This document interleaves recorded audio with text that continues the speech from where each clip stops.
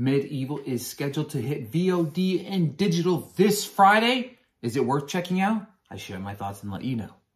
Medieval follows the story of Jan Žižka, one of the greatest warriors in history, as the Holy Roman Empire plummets into chaos while corrupt kings in battle for control of the empty throne. To battle the tyranny and greed of those calling for power, Jan must lead a rebel army in this sweeping saga of war and betrayal.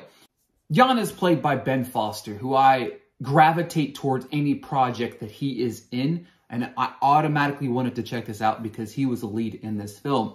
Peter Jákl wrote and directed this film, and I think he did a hell of a job. I really enjoyed the story structure, but what impressed me more with Peter's direction was his action sequence. It kind of puts you smack dab in the middle. And obviously it is rated R, so it is gruesome.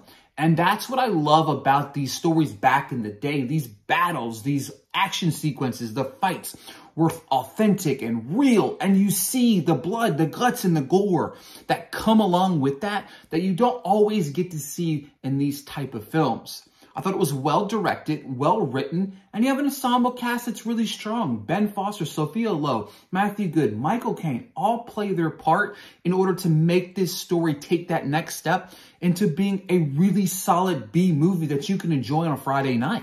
With that being said, Medieval is not reinventing any sort of wheel here. But with that being said, if you're looking for a film to throw in and enjoy some action, some blood, guts, and gore, and with House of Dragon just finishing, if you're looking for something in that time era that kind of puts you in that mood, Medieval is the film for you. It comes out on digital October 25th and on DVD and Blu-ray December the 6th.